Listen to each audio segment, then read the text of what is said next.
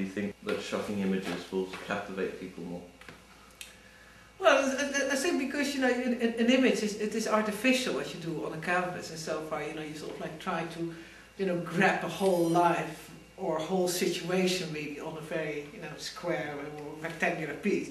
So of course it's like theatre, you have to dramatize it, it has to sort of be intensified, because otherwise people, you know, for the same money will just look at the wall and think, oh, you know, nice wallpaper. So you have to draw in a way, you know, condense everything on that canvas so that people are sort of going to look there. We have talked a lot about sort of the relationship with theatre in your work. What do you think the importance of that is? Well, say you know, either have a single figure, and of course that single figure is sort of mostly looking out towards the viewer, or, you know, in a way, if they're not looking out towards the viewer, they are sort of totally enclosed or isolated within their own world. So that's a particular mood, you know, I sort of emphasize. But if I do something with more figures, say either 2 or 3, then the whole, I'd say, tension happens within, or has to happen between those 3 figures. And I think the tension is that it's sort of just slightly on edge. You know, in theatre you can do it with lighting, for instance, you know, which of course I use quite theatrical lighting sometimes when I paint, sort of like, you know, highlight just sort of like a shadow like this over a face or something. You in a way catch all those figures together in the size of the canvas, and they are in a way caught in there. They cannot get out of there, because that moment you catch them is sort of like, in a way, sort of like extended horizontally forever after. And I think that helps of making that tension, you know, of a slight awkwardness, because mostly our moments, however awkward they are, they last just, you know, a millisecond or something. And then you can sort of like, if you feel it's awkward, you just step sideways, light a cigarette, switch on the radio, look out of the window. You can do something to diffuse it, which of course with a painting you don't, because it's just, you know. And I think you can use that kind of theatrical quality in painting, you can use to your advantage. What is the relationship between the lady in the pictures and the king? And I think that if you really, you know, desire, you know, someone, that person becomes really much bigger than they are. It's a bit like what children do, you know, they sort of see their parents as the most beautiful, biggest, you know, encompassing, till of course, you know, they grow out of it and they think their parents are the most stupid, shitty, or whatever, small-time people. Your pictures have powerfully sexual images as well. Yeah, the erotic I would say more, you know, yeah. But yes, they have, yeah. Do you think that sometimes people would deny erotic things in a public arena? I think people sort of yes, I think people sort of think that erotic is sort of like, has just sort of like a particular kind of place and time, as if it is, you know, that erotic always has to lead just to sexuality or a sexual act. And of course, obviously, it's in there as well. But I think the erotic is something which is rises all the time, 24 hours. Not to sort of like, you know, that unbearable drives you mad, but I think it's a total part of our communication. It's not part of our communication. That does not mean that we have to go and jump on each other all the time. I mean, you know, but I think the erotic is that you sort of, you know, things are sort of like children do. Things are sort of lickable. They have this sense of a sensuality which is beyond, say, a practical. And I think that a lot of people just don't, they're not aware of it, or they just want to deny it, and they don't want to go there. They like, because a sexual thing is controllable, you know, it's quite clear, you know, has a beginning, middle, end, you know, it's controllable, you can keep it in hand. But I think the erotic, of course, you cannot keep in hand, because it's sort of, in a way, it's cities, it sort of weaves itself in and out between people all the time.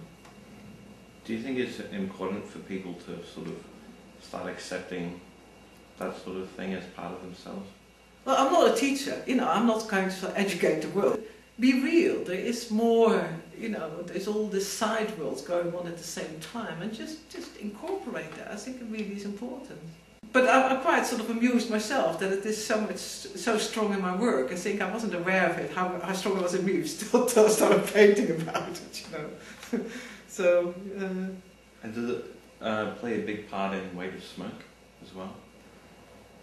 I think through my etching, it sort of came out in the clearest form, and then it has been sort of incorporated in my painting. Because I think in drawing, I was a bit sort of less, more shameless really, because I draw in the night and sort of like, I didn't really I was less self-conscious. And I think because of the drawing and the etching, I did things which I would never have dared to do or say in daylight. That sort of has filtered through in my sort of painting, which is very much, of course, a daytime kind of activity or light activity. And now, sort of like, I'm not really bothered about the shame of it. That is sort of saying, oh God, you can't do that. Yeah. And yet, I don't, there's nothing pornographic about my work. There's nothing that you sort of say, oh my God, you can't. So I think that's quite a distinction. Sorry. Who is Lot? Lot is he was a very virtuous man living with his family in the cities of Sodom and Gomorrah, and all kind of bad things were going on there. So the Lord said, "Okay, I'm going to destroy Sodom and Gomorrah," and the family of Lot was allowed to leave. And so, but the Lord said, "Oh, you're not allowed to look back." And of course, Lot's wife, the whole family, her whole life was there. So she was running. One time looked back, and she turned into a pillar of salt.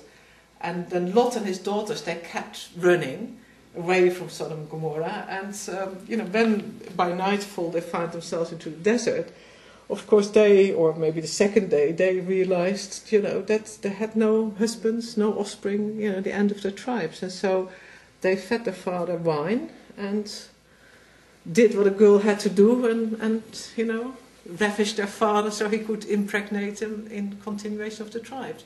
And of course, the funny thing is, what I found very funny, then of the gods, this was pure incest. He didn't sort of say, hey, listen, I'm going to destroy you guys as well. No, totally fine to have sort of... No, I like these stories which are illogical, that first you get destroy everything because of bad sexual practices, and then the second time it is to save, the tribes of Israel, so, yeah. You also have a sort of animal mask, people wearing animal masks.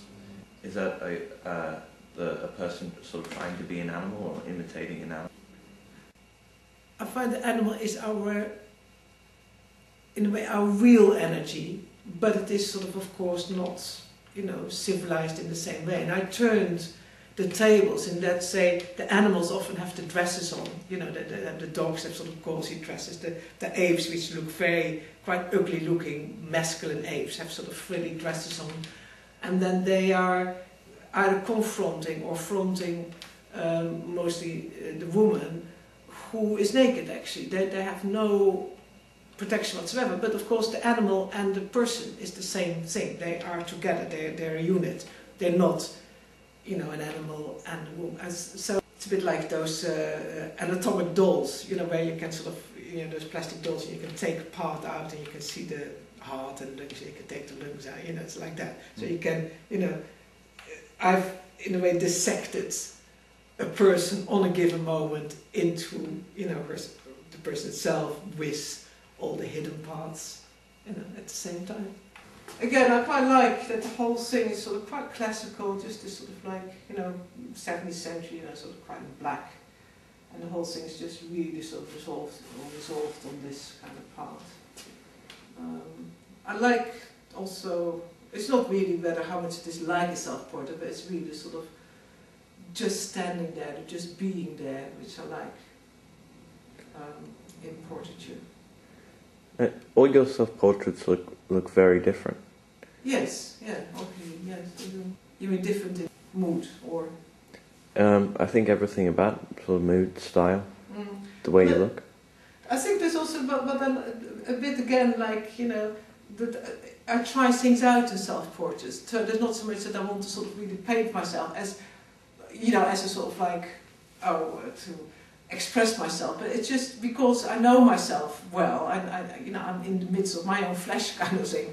I don't have to pay too much attention to that, so then I can really do an experiment in a mode or in a sort of like in a way of painting, because the subject matter is so familiar to me. So it is really, they're very good, like you make these tronies, Rembrandt did, and you just try out painterly kind of things within a self-portrait.